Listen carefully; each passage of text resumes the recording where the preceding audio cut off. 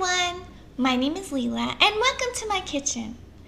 Today I'm going to show how to use the Japanese bento egg molds. Here I have a bunny and a bear. They open up like a clamshell and a warm hard-boiled egg goes inside to be molded.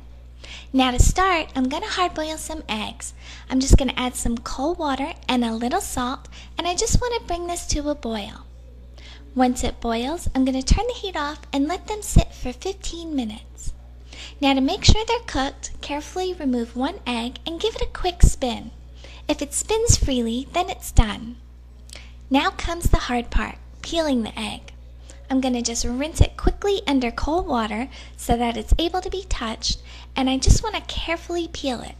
Remember, we want these to be still warm to hot so that they are molded into a nice shape. Now as soon as it's peeled, place it in the egg mold and snap it shut. Then dunk it immediately into an ice bath and let it sit for 20 minutes. After 20 minutes, you can remove your egg from the mold and serve. Enjoy!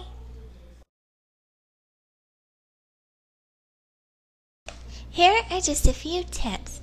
Adding salt to the water helps with peeling the egg. If some of the white squeezes out of the sides, you can just trim off the edges.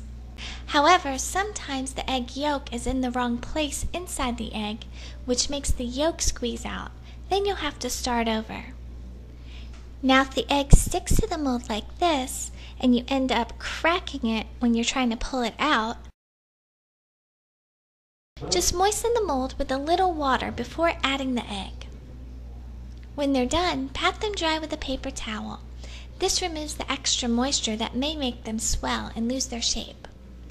For complete ingredients and instructions, click the link below. Thank you for watching.